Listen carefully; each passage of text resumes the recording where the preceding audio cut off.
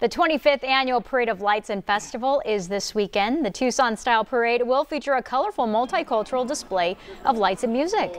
It all begins at 4:30 Saturday, November 30th at Huckabee Plaza. At 5:30, Mayor Jonathan Rothschild and Mr. Car Wash will light the giant community tree. And the parade itself starts at 6:30.